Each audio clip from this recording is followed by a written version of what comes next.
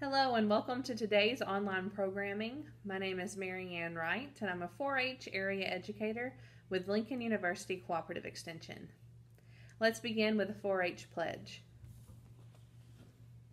I pledge my head to clearer thinking, my heart to greater loyalty, my hands to larger service, and my health to better living for my club, my community, my country, and my world.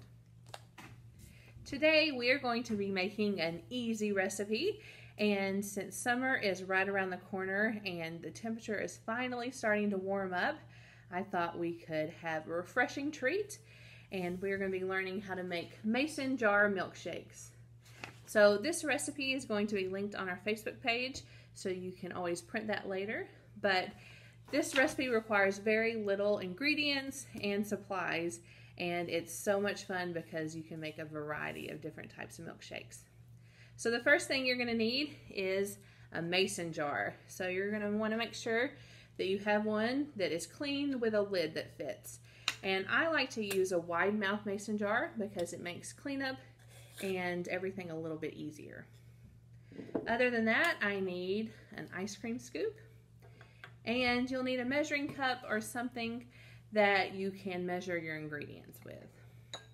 So our ingredient list for this, if we look at our recipe, is very small. Basically, we need some ice cream, milk, and flavored syrup. So those are our must-haves, and actually, if you just want a vanilla milkshake, you can just use vanilla ice cream with no flavoring.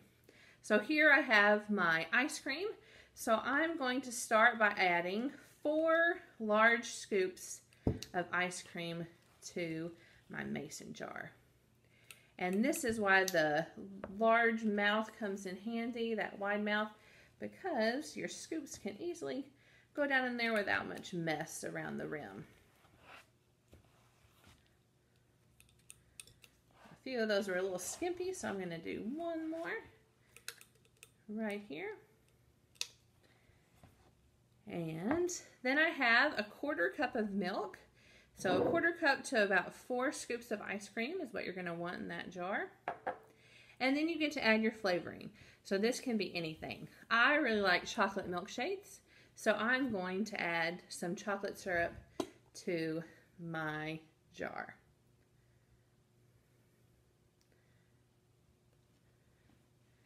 Okay. Now all we have to do is put our lid on our jar and tighten it really well. Now if you have any spills or anything running down the jar, you want to wipe it off now. So I have a little bit of ice cream. So I'm just going to wipe it.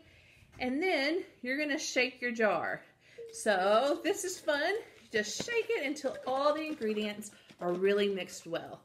And this prevents us having to use a blender for our milkshakes. And they turn out so nice and creamy.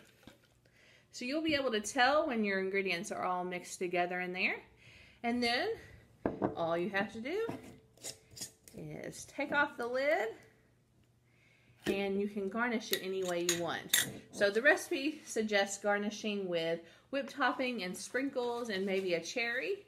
But you can look at your pantry and see what you have. So I'm going to top mine with some cookies that I have crumbled up here. You can also crumble up toppings and add them to your milkshake. And what you want to do for that is go ahead and shake it. And then when you unscrew your lid, you're going to add your toppings and then do a little shake again. That way it will blend them all in. So you can enjoy your milkshake right out of the jar, or you can pour this into another container. But I'm going to enjoy it right out of my jar. I'm going to just add a straw here, and then your milkshake is ready to drink. So I hope you will make this, especially since we're finally going to start getting outside with the warmer weather. These are great and customizable to anybody's liking. So if you have somebody in your family that might want a peanut butter milkshake, just add a little bit of peanut butter or strawberry, and everything is contained in just in this jar, so there's very little cleanup. Okay, thank you so much for joining me today as we made our Mason Jar Milkshakes. Hope you join us again tomorrow as we continue our online programming. Thanks, guys.